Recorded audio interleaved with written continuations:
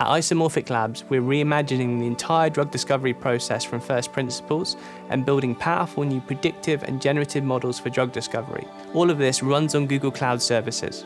The intention here is for our scientists to be able to do their best work regardless of their technical expertise. These models are incredibly powerful, but they need the right kind of infrastructure to run. First, we need to ingest, process, and manage this massive data for machine learning. We leverage Google Cloud storage to do that and separate the data according to governance needs.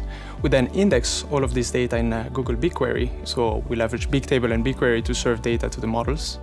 And we leverage Google Cloud's AI Hypercomputer to manage our fleet of TPUs and GPUs, which are orchestrated by the Google Kubernetes Engine to auto-scale resources based on demand. Scientists can interact with the drug design engine via custom applications. With this setup, we can access the latest and greatest hardware. And this has allowed us to speed up some of our inference workflows by 50% when unlocking the latest TPUs. Creating a new medicine is an incredibly expensive and long endeavour with a very high failure rate. Crucially, the technology and infrastructure that we're developing on top of Google Cloud is incredibly scalable. For instance, we're able to increase by 100 times the number of simulations ran.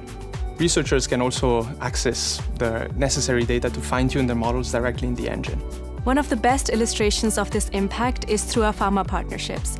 They're giving us some of the most challenging targets as part of our collaboration, trusting that together we can find the breakthroughs that haven't been achieved before in the industry.